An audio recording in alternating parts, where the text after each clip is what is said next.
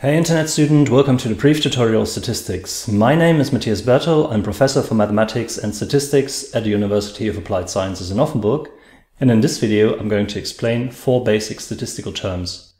These terms are not just words, but actually the concepts that we need to understand so that we can apply statistical methods properly.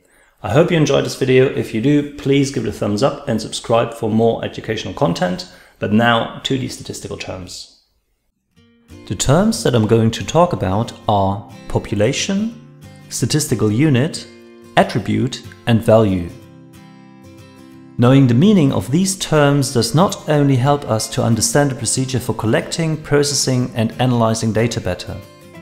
They also provide us with a structure that is generally useful when planning and preparing any type of investigation. I will explain the terms using a fictitious story without any reference to real people. It is a story about Lily and her love for shoes. It is the end of the month, it's payday, and therefore it's also shopping time.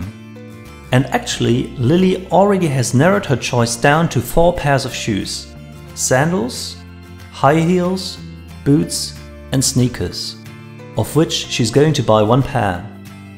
However, she isn't quite sure yet which of these pairs she's going to buy. Now, how should Lily make her decision? Either spontaneously, that's how she normally does things, or she considers what she finds important this shopping round. Today she goes with the what is important approach, as she's here to tell us something about statistics after all. Important, however, might be a range of things, and it is only for Lily to decide what is important to her. The first thing that comes to her mind is that the color of the new pair of shoes should match the color of her favorite new dress. Lily decides that this is not the case with the high heels, so they need to go. Secondly, with summer just ahead of us, Lily thinks that the new pair of shoes should be summerly as well. Boots aren't, therefore they're out too. Finally, Lily also knows that inexpensive shoes don't make her really happy. Consequently, it can only be an expensive pair. That means that it won't be the cheap sneakers, and Lily made her choice. But now let's recap real quick. How did Lily actually make her decision? Lily had to make her choice between 4 pairs of shoes, basically between 4 objects. In statistics, we would call these objects statistical units. The set of units, which can be considered for an analysis, is called population. Because Lily has taken only 4 pairs of shoes into consideration, we could say that her population consists of only 4 statistical units.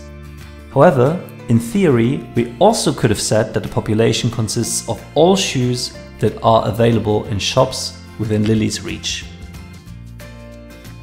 All 4 statistical units are pairs of shoes, so in that respect they're all the same. But with regard to other properties, and these properties we call attributes, they are different. The attributes that Lily used to distinguish the shoes were color, summerliness, if that's a word, and price. However, that was only Lily's selection of attributes. She chose the ones that are important to her. If we think about the situation a bit more, we easily find a lot more attributes that relate to shoes, such as size, material, type, origin, and so on. However, that's not what Lily said, so we go with her choice. Then Lily assessed each unit, i.e. each pair of shoes, against the attributes and assigned values. So the values per pair of shoe against color are pink, red, blue and amber. Against summerliness, it would have been yes, yes, yes and no. And as far as prices are concerned, we only heard about the sandals and sneakers, but let's just say it would have been 90, 78, 140 and 112 euros. And this is exactly the way we always structure data collection and statistical analyses. There are always objects which we, when we address them individually, call statistical units. All units taken together we call population for that respective investigation. Then we decide and define the set of attributes that we want to look at under a given investigation or research task. Every statistical unit will be assessed or measured against each attribute. And as the outcome of measuring them, we will assign a particular value to every single unit for each attribute. Normally, one can say what potential values, at least in theory, exist for each attribute. The values could be numbers such as 0, 1, 2, and so on, or simply yes or no, or low, medium, high. This always depends on what the attribute is. If we, as part of the data collection, do not look at all statistical units, but only a subset, we call that subset a sample.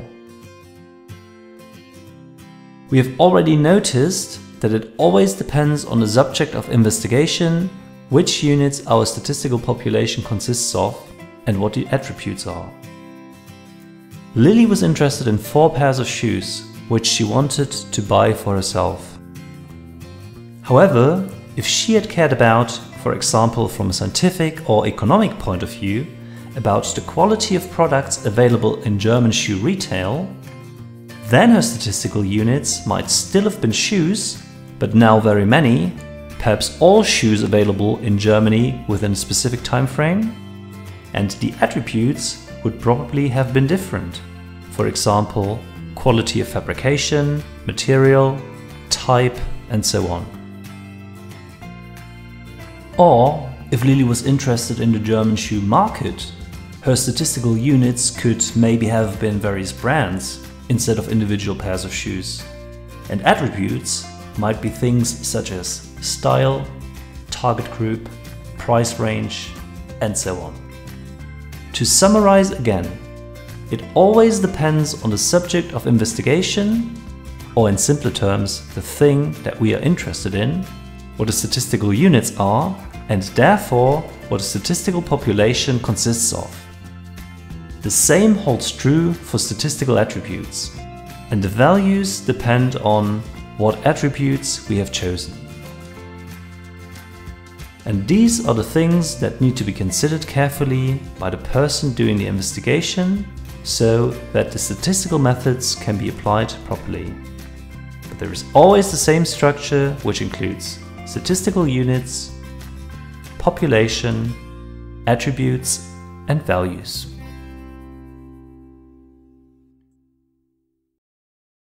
That was my explanation of the terms population, statistical unit, attribute, and value. If you enjoyed this video, don't forget to subscribe.